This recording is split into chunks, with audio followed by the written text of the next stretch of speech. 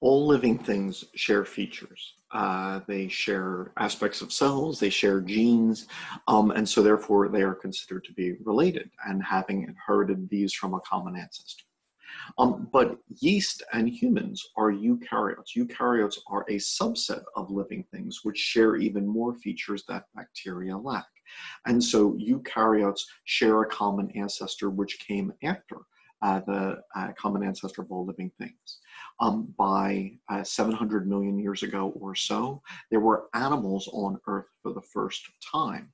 And all animals share features which evolved in the earliest animals, and sponges and humans are descended from those ancestral animals. But by 600 and some million years ago, there was a new group, the metazoans, which would include things like jellyfish, corals, hydra, sea pens, and humans that obviously are diverse, but which share features. So, for example, they share tissues. Not only just the fact that they have tissues, unlike sponges or placozoans, that's a very simple type of microscopic animal. They then also have tissues known as endoderm and ectoderm. So both humans and cnidarians have this tissue layer, ectoderm, which will form their outer epidermis. And in humans, it also composes the nervous system. There is a tissue known as endoderm, which could, in both forms the cells which line the gut. In humans, lines the lungs. Now, one of the ways that there can be these tissues is because these metazoan animals amplify the number of genes for transcription factors. See, it's one thing to have a gene, it's another thing to regulate its use. And if you're going to start having different cells, as we humans do, that means you need some cells for the brain cells to express. I'm sorry, some genes for the brain cells to express, some genes for the gut cells to express, etc. And the way that you regulate that is by having proteins called transcription factors, which bind the DNA of specific genes and help activate them. And so that you can regulate which genes are on and off. And so then, ectoderm can express different genes from endoderm and thus be different. And so metazoan animals evolved more of these genetic mechanisms for differentiation. And so we see more specialization of cells in these metazoan animals. Now, not only do we see tissues, but we see some of the same tissues, like endoderm lining the gut, ectoderm forming the epidermis, but also then nervous tissue and muscle tissue. Now, I'm not saying, jellyfish, well, they kind of sort of have something that kind of sort of reminds us of nervous tissue in humans. No, they have nervous tissue made of neurons, which are conducting electricity using the same ion channels, which are signaling muscle cells using neuropeptides homologous to those found in humans. Now, jellyfish, they obviously don't have a brain or a spinal cord. They instead have neurons forming a nerve net, kind of a decentralized plexus of neurons. But we humans do as well. So there are plexuses of neurons, say, around the gastrovascular cavity of cnidarians, regulating the secretion of digestive enzymes and their digestion. We humans in our GI tract have nerve nets, plexuses of neurons, which are regulating the secretion of digestive enzymes and the contraction of muscle along the GI tract. So even though we have a brain and spinal cord, to a large extent, it's not the brain and spinal cord which is running digestion. It is this decentralized nerve net of plexuses which is governing digestion. Actually, the enteric nervous system of humans lining the gut has 10 times more neurons than the spinal cord does. So there are similarities. Notice that these cnidarians can move because they actually have muscle. Once again, not muscle-like cells. No, these are actual muscle cells with homologous proteins, mechanisms of action, compared to the muscle cells of humans. And so these metazoan animals, they have features which sponges simply lack. They do not have, as sponges don't have tissues, they don't have nerve cells, they don't have muscle, they don't have ectoderm and endoderm. The endoderm doesn't line the gut, but these are features that the cnidarians share. Cnidarians share with humans to form the metazoans. Cnidarians would then be things like jellyfish, corals, hydra, sea pens, sea fans, sea anemones, and others.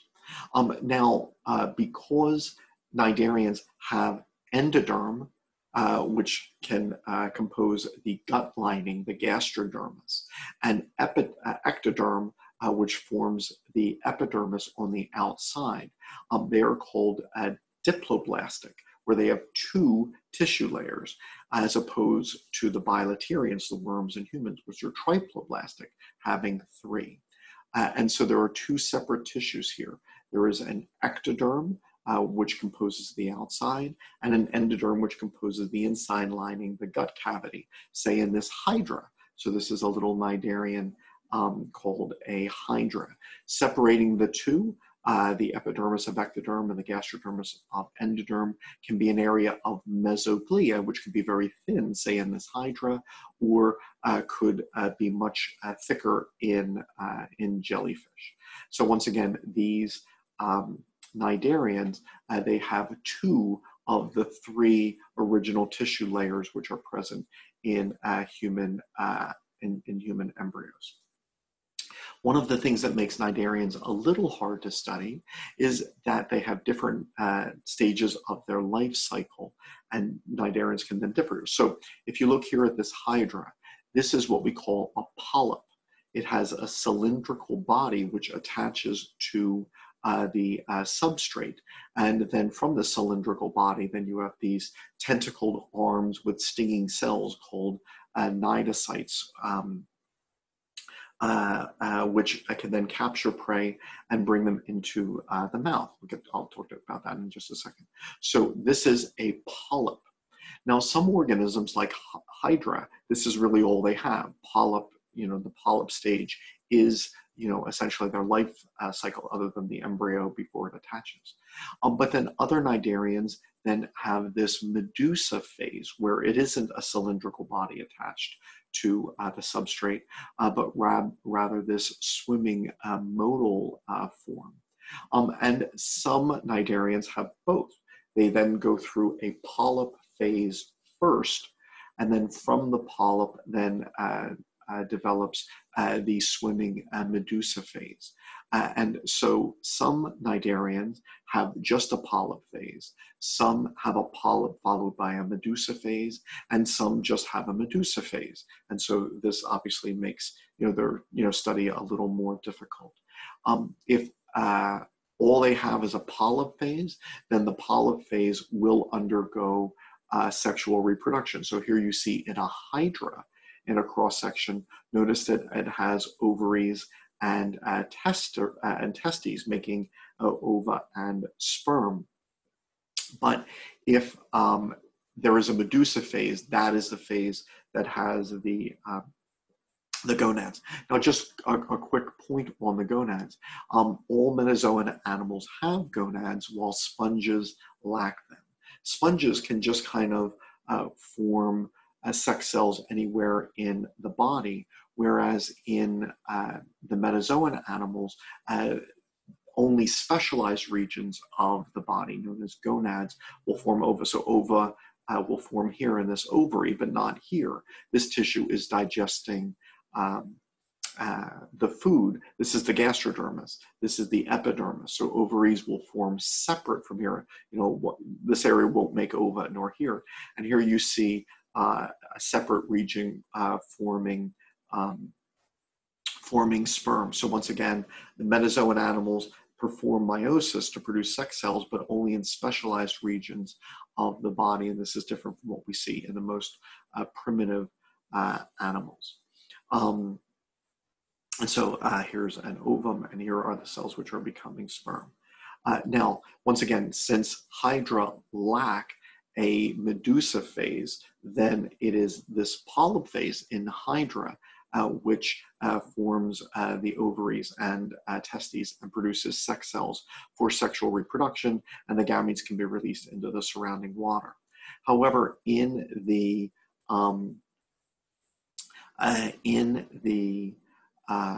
cnidarians, which have a medusa phase, it is the medusa which then has the ovaries and testes, not the polyp phase. And as you can see here, here is a colonial cnidarian that makes polyps. All right, so here is this cnidarian is called Obelia. So it makes polyps, so that's a polyp. And some of these polyps are for feeding, but then some of these polyps will then produce a medusa, which then swims away. All right, so you can see a little one there. All right, so here is the what's called a gastrozoid, a feeding bud. So this is an individual, it's a polyp. But this is then a gonozoid, a breeding bud. And from that gonozoid, a little medusa will then swim away from this colony. So Obelia is a colonial organism with lots of polyps living together, but the breeding polyps, the gonozoids, then produce a medusa, which then can swim away, have sex. And so here you can see a medusa starting to leave. This is what the medusa of Obelia look like. This would be then produced from those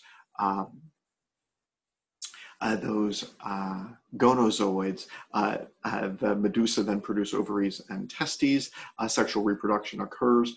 The embryo can then attach to a site and then start to make those gastrozoids again. Now, the cnidarians feed differently from sponges. Sponges are limited in what they can eat because the way that they ingest food is through phagocytosis. They can't eat anything bigger than the cell that is ingesting this. Whereas in the cnidarians and in metazoans in general, these animals had evolved a gastrovascular cavity. So see the space in the middle? So food can be brought here, all right? And then the food, I mean, let's say it's a small animal, a small fish, let's say. And now the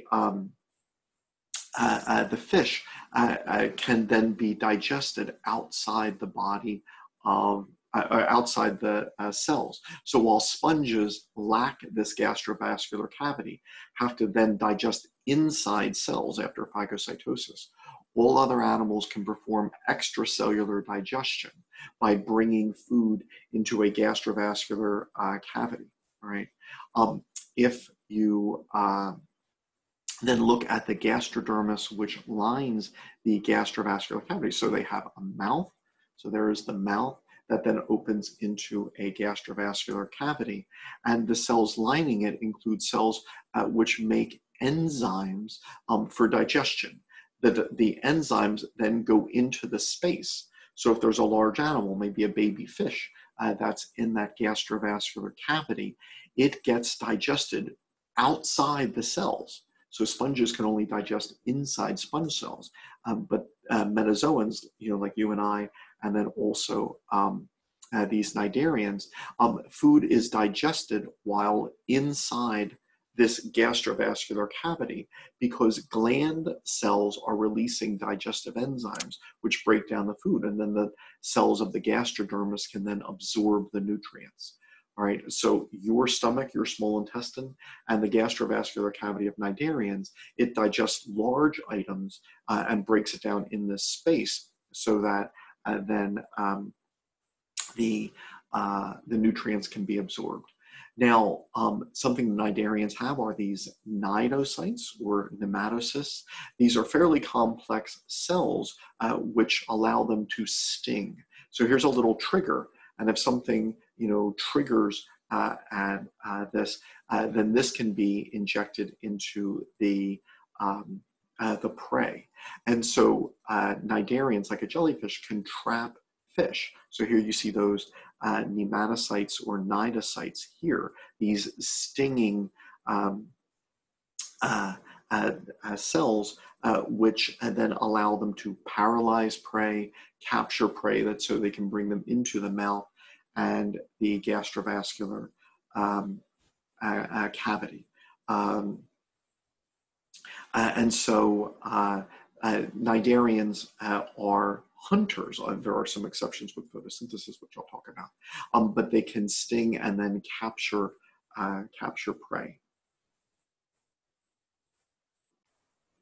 Not only can small cnidarians then prey on fish by stinging them, etc., but there are larger cnidarians like the Portuguese man-o-war, and its long tentacles can sting fish, but also potentially fatal to human swimmers and divers.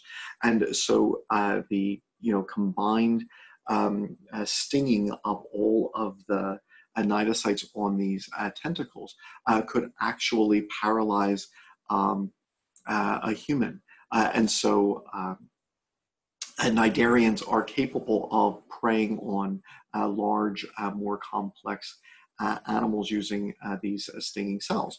And here you can see, part of the body is a gas bladder, which allows it to float so that the tentacles with the cnidocytes then hang into the water.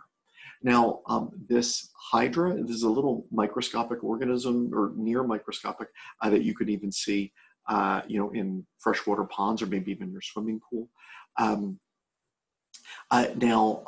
What I had done here is, if when it is kind of in its death throes, if you were to say add, salt or an acid, what would then happen is those stinging cells are then extruded. So if you look at its arms, notice that they'll look a little hairy or a little fuzzy at the end, and that's because this cnidarian then just released all of those stinging cnidocytes,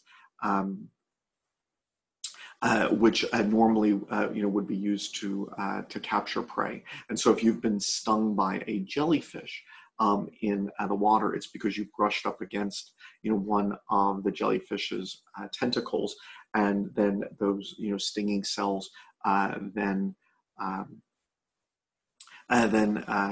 were used. And so here you can see that on a small hydra, which would allow this hydra to say trap water insects or small fish, etc. Now, a couple of additional topics. I'll be talking about corals in just a little bit. One thing is that corals attract algae to live inside them, and so corals can be fluorescent. Now, there's a slight difference between bioluminescent, which is what we see in comb jellies or ctenophores. I'll be talking about those. Something that is bioluminescent then can produce its own light. All right, so their metabolic reactions, they then make chemical compounds which produce light. So they're making their own light. And if you're living in the deep ocean, that might help you attract fish on which you plan to feed. So there could be an advantage in that. There's a difference between that and being fluorescent. Fluorescent, and I have this here because when I teach genetics, you can actually introduce fluorescent jellyfish protein into bacteria, and the bacteria can glow a greenish yellow because they're expressing a fluorescent protein from a jellyfish. So in addition to bioluminescence, there can also be fluorescence, and fluorescence involves taking one form of light that gets absorbed and then you release it as a different form of light. And a lot of corals are actually fluorescent because this is how they attract the endosymbiotic algae which live then inside them. And so cnidarians and ctenophores have these two types of light production. So the ctenophore that you saw, that is bioluminescent, producing its own light, while the jellyfish protein that you saw introduced into bacteria, or these corals which are trying to attract endosymbionts, they are fluorescent. They take light and then they release it as a different kind of light. So that is a feature here. Just a couple of thoughts on fossil cnidarians. Fossil cnidarians first appear in the Ediacaran period. And although cnidarians are important today, cnidarians were once the most diverse animals on Earth. They were once the most common animals on Earth during this Ediacaran period. Now, one of the groups that I still need to talk about are the corals. And it should be pointed out that corals have varied throughout history. And in fact, reef organisms have varied throughout history. As I mentioned in the previous video, today sponges form parts of reefs. And the very first reefs were composed primarily of sponges, including extinct archaeocyanid sponges. When corals first appeared in the fossil record, they are not the corals which we have today, the scleractinian corals. There were extinct groups, the rugose corals, the tabulate corals. And so when corals first appear in the fossil record, it's not like you're looking at a modern coral reef, but instead more primitive organisms. Now, the corals of the Paleozoic era, like this tabulate coral, corals are colonial animals, so each one of these little spaces would have had a little polyp living in it. They became extinct at the end of the Permian period. The Permian period was the worst period of mass extinction in the world.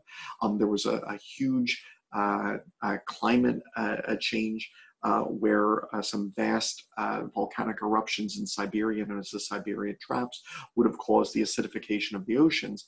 And then if the oceans become too acid, that there's too much carbon dioxide there, then corals can't form their calcium carbonate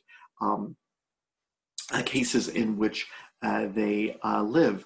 And so this was a mass extinction not only of all marine life at the end of the Permian 250 million years ago, but this is when the old groups of corals became extinct. And then it was in the Mesozoic era, in the age of dinosaurs, that the corals which we have today survived. And so not only are there 0 coral reefs in the Precambrian, but when there are coral reefs in the Paleozoic era, starting in the Ordovician period, they're of corals which are no longer alive today. All right, and so in the Paleozoic era, coral reefs were important for marine life, but these corals became extinct at the end of the Permian period. The Permian begins about 300 million years ago, ends 250. And at the mass extinction at the end of the Permian, and then it's only in the aftermath of the Permian extinction that we get the modern corals, which are so important today. Now, one can study this fairly easily because obviously the corals, they form hard corallite around them, as I will mention, but this can then form limestone, right? And so our fossil record of corals is pretty good. So calcium carbonate, so carbonate plus calcium can form hard, stable structures, which we could then split into different forms. But there are a number of organisms that produce calcium carbonate. So for example, the sponges that I mentioned, some sponge spicules are calcium carbonate, some are involve silica. And when you look at the corals of today, you see this hard corallite, which can then be preserved in the fossil record as limestone. And so these are modern corals, which are different from the fossil corals. So this is important for lots of reasons. So here you can see limestone, and notice that the limestone was formed by these ancient coral animals. A little animal lived there, a little polyp. A little polyp lived there and there and there and there. So this was a colony. And not only does this make it easy to study fossil corals and the like, but obviously if you were to say go to Florida, you notice, why is the dirt white? Why is the rock white? Because much of Florida was once coral reef. So limestone, forms the structures of many islands, etc. And so the corals are not only important today, but certainly very important in the fossil era as well. And so I'm going to go back to modern forms as well, but the fossil forms of these are interesting. So there's a group called the comb jellies, or the ctenophores, and their fossils are also very old. And they, while today they are free living, many of the fossil forms were more stationary. So we have fossils of the polyps of these comb jellies, or what have tentatively been classified as comb jellies, from the Ediacaran period and the Cambrian period here. Now, I'd like to talk about two remaining groups, the ctenophores, or that are known as the comb jellies, but then corals. I'd like to end with those. Now, here's a jellyfish, all right? And ctenophores, or comb jellies, were classified with cnidarians, like jellyfish, for a long time. So here are these ctenophores, or these comb jellies. Then they were classified separately. And there has been, some discussion as to where in the family tree of the animals these comb jellies belong. How closely are they related to the jellyfish? There's about 200 species of them. Some of them are a couple millimeters, some are 6 feet. The majority of them swim freely, but some of them do have a polyp phase, which attaches to the substrate. One of the interesting things about them, other than the bioluminescence, which I mentioned, is that they not only move using cilia, but they are the largest animals to do so. So they're carnivorous, like cnidarians. They have nerve cells and muscle, like cnidarians. The muscle actually seems to be a bit more similar to that of, say, worms, and so that's why in their position in the family tree of animals, they might actually be a little closer to the worm bilaterian group than regular jellyfish. And once again, they are the largest animals to move by cilia entirely. They produce sticky solutions, which then they can trap their prey with. So this is an interesting group. And in this video, I just kind of summarize, there has been differences in, analyses which put them with the, say, jellyfish in the family tree of life with corals, but some briefly, some published, these seem to be even more primitive than sponges. Now, other subsequent studies didn't support that analysis. And some, such as the study of mussels, put them as being a little more closely related to actual worms and the like. They do have some more advanced features, one of them being that while jellyfish have a single opening to their gastrovascular cavity. So in other words, they don't have a separate anus. So the same opening serves as both the mouth and the anus in a jellyfish. The ctenophores, some possess that feature where only there's one opening to the gastrovascular cavity, but some then have a second opening as well. So they have anal canal. Some of these might be transient, but this is more advanced than, say, the condition found in jellyfish. The last group I'd like to really focus on are coral reefs, and I have a whole playlist on these because, to be honest, I don't think one could speak, say too much about coral reefs and their importance. So Coral reefs don't compose a lot of the seafloor. The seafloor is enormous when you consider the size of the Pacific, the Indian Ocean, the Atlantic, etc. All coral reefs together would equal about the size of, say, New Jersey, New York, and Pennsylvania. So New Jersey, New York, Pennsylvania, that's about the size of all coral reefs combined. That's not huge compared to the size of the ocean, but they are so incredibly important. So lots of islands. So here's the Florida Keys. The soil underneath is white. It's built on an old coral reef. And coral reefs protect islands and shorelines from storm surge. So, the waves of storms, they hit the coral reefs and then get less force, which helps protect the coast. They are incredibly important for fish populations, which is the next video, but obviously fish are important for humans, for both food and for tourism. And so here you can see in the Caribbean, a cruise ship leaving. Lots of these individuals are coming for the fishing, for the scuba diving, et cetera, that you can do that is possible thanks to these coral reefs. So coral reefs, really important for humans, whether it be the protection of the actual structure of the islands and the coast, whether it be the protection of the islands and coast, the fish populations, which draw food and tourists and the like. So corals certainly important for humans. Corals also very important for fish.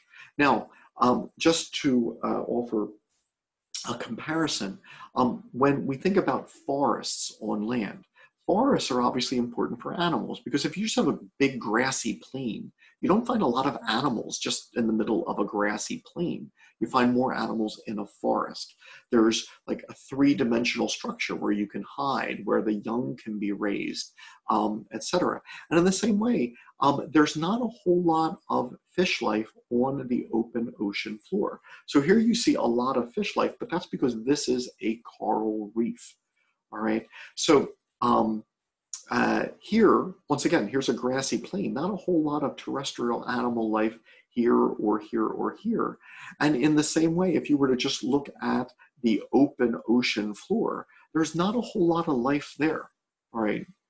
Because when you look at these trees, this three-dimensional structure offers protection from the elements, places to hide, den sites, places where you can raise your offspring, etc. And the same is true of coral reefs. If you look here, you see this great three-dimensional structure, which then is going to allow fish to hide, to raise their young, etc. Now, in a forest, you have the plants, all right, which are the producers at the base of the food chain. And then you can have herbivores, which eat the plants, and then carnivores can then eat the animals that eat the plants.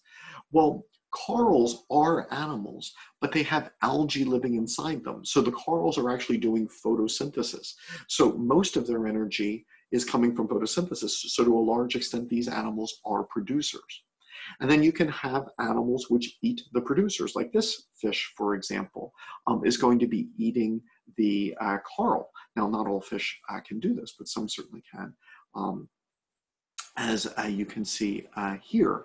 And so then these fish are then herbivores, in a sense, eating the producers of the coral. And then just as now there are carnivores and terrestrial environments that eat the herbivores, here you can see more fish which then can prey on those fish which eat the corals. So because of the corals, you have this more complex food chain which is enabled. Just as a forest gives all of these nooks and crannies for dens and places to raise baby animals, the same is true to raise young fish. So here you see all of these tiny infant fish growing here. Now, I've been comparing coral reefs to forests, but that's not fair, because some forests, the tropical forests, are where most terrestrial biodiversity exists. And then the same is true of coral reefs. even though they don't make up the majority of the ocean floor, about a quarter of marine fish spend at least part of their life cycle in corals. And so once again, even though coral reefs are not the majority of the sea floor, a quarter of our marine fish spend at least part of their life there. And so coral reefs are the areas of the ocean floor where there is the greatest diversity of fish. Now, just corals are cnidarians. So here you have a little polyp animal that, in addition to photosynthesis, which I'll get to, can actually eat and trap prey. So it has tentacles with stinging cnidocytes, and so that it can catch little fish or catch aquatic invertebrates, bring it into the mouth, the pharynx, and the gastrovascular cavity, where it digests its prey. Now, this polyp makes a cup of calcium carbonate known as corallite. And then it's probably next to a neighbor doing the same, So when you look at a coral reef, you are looking at an immense coral colony, which can go on for miles.